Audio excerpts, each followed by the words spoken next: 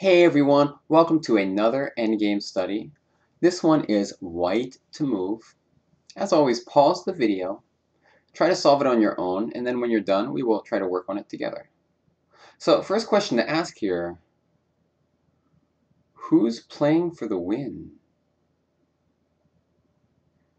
This is a weird puzzle because I look at it and I see I see no way that white can win.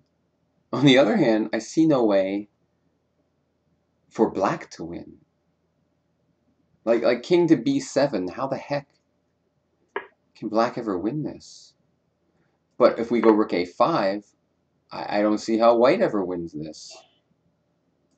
So this puzzle is extremely mysterious to me. I must be doing something fundamentally wrong here. I don't understand. I just... I don't understand. Well, king b7 looks like the only move.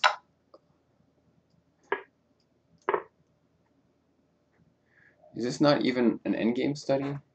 Every now and then there's like a puzzle in the book that's just like random. Okay, now it all makes sense. All right. If we queen, rook check. I'm sorry, it took me... I don't know why I didn't see that. But I didn't, obviously. But okay, it's stalemate at the end. So basically we queen, rook check, king c8. Rook takes queen, e6. This is what makes it interesting. King takes, stalemate. Now it all makes sense to me.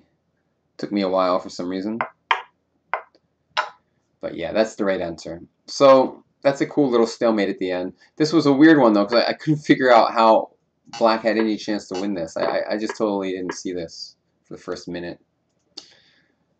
But yep, that just about does it.